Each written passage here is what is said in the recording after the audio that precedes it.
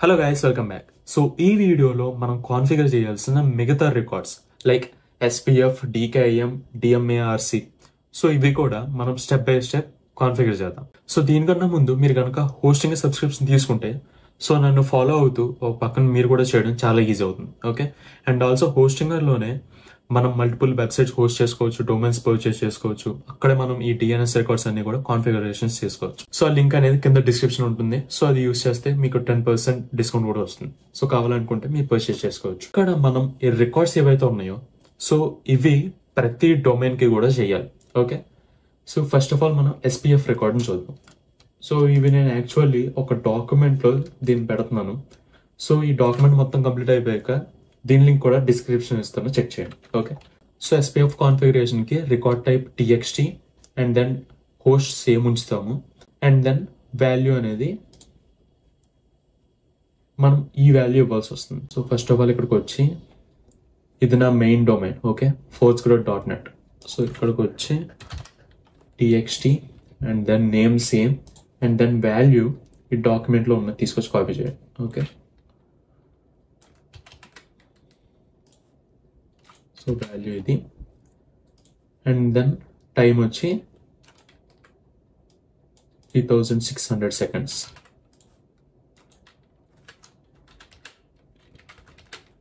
And then add record. Okay, so same ఇప్పుడు ఇదే records మీ దగ్గర ఎన్ని డొమైన్స్ ఉన్నాయో సో వాటన్నిటి కూడా యాడ్ చేయాలి.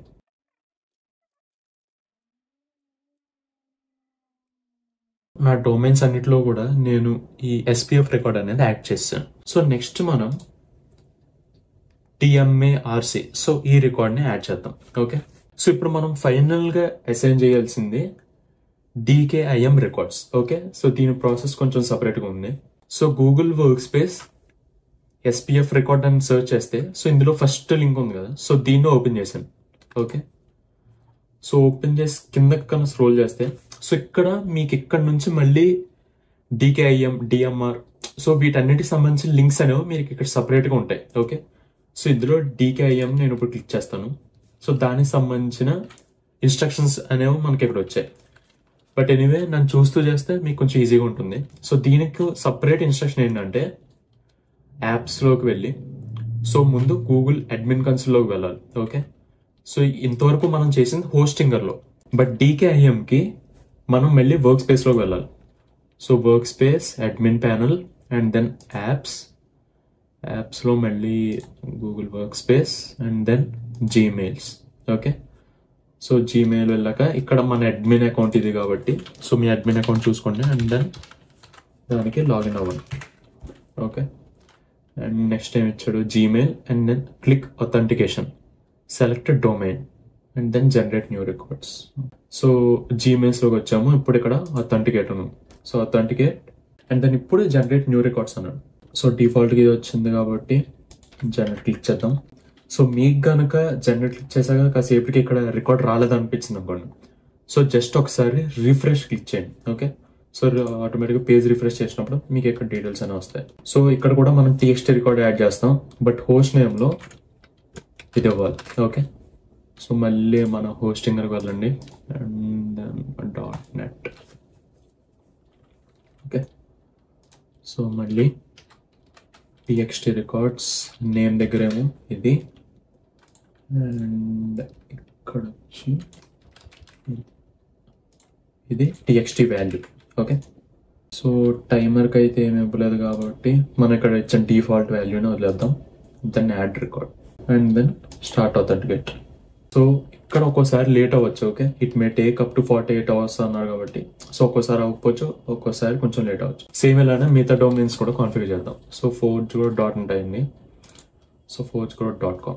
ఓకే, అండ్ దెన్ ఇక్కడ నుంచి సెలెక్ట్ చేసుకున్నాక మళ్ళీ generate new record and then generate.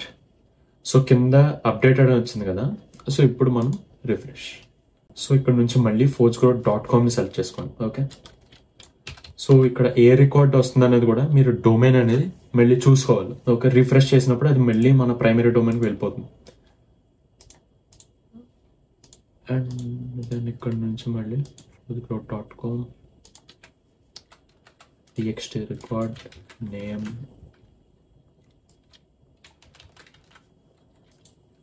Value.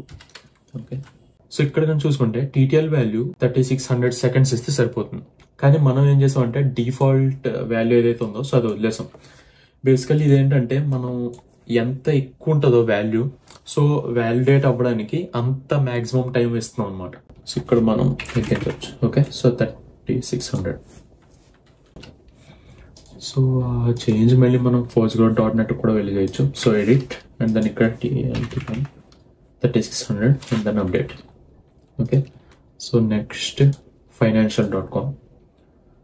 మళ్ళీ మనం ఇక్కడికి వచ్చి ఇక్కడ నుంచి ఈసారి financial.com generate new, generate and update అని వచ్చింది కాబట్టి రిఫ్రెష్ అండ్ ఇక్కడ నుంచి డ్రాప్ నుంచి మళ్ళీ సార్ ఫైనాన్షియల్ అండ్ దెన్ మళ్ళీ సేమ్ అన్ని కాపీ పేస్ట్. సో మన దగ్గరకు వచ్చి txt name then value. Okay, TTL seconds తగ్గిస్తాం, యాడ్ రికార్డ్. సో గైస్ ఈ ప్రాసెస్ అంతా కూడా లెంతీ ఉండొచ్చు అండ్ రిపీటెడ్ ఉండొచ్చు, బట్ మీకు అర్థం అవ్వాలి కాబట్టి నేను కూడా వీలైనంత వరకు మళ్ళీ రిపీట్ చేస్తున్నాను. సో ఇప్పటికైతే నేను నా లాస్ట్ డొమైన్ లో కూడా ఈ DKIM రికార్డ్స్ అనేవి వేసాను. అండ్ ఇక్కడ మర్చిపోకుండా చేయాల్సింది ఏంటంటే, సో మనం ఈ రికార్డ్స్ అయితే మనం హోస్టింగ్ లో వేస్తున్నాం. Okay, but Google work space లో మనం అథెంటికేషన్ అనేది స్టార్ట్ చేయాలి. ఓకే,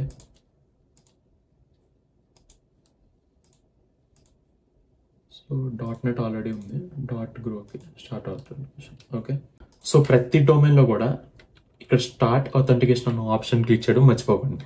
సో ఇక్కడ కింద చూసుకుంటే అథెంటికేషన్ సెట్టింగ్స్ అప్డేట్ అని వచ్చింది కదా, బట్ స్టిల్ ఇక్కడ కనుక చూసుకుంటే సో ఇవి జనరల్ గా అప్డేట్ అవ్వడానికి ఆల్మోస్ట్ ఒక 48 అవర్స్ వరకు పట్టొచ్చు.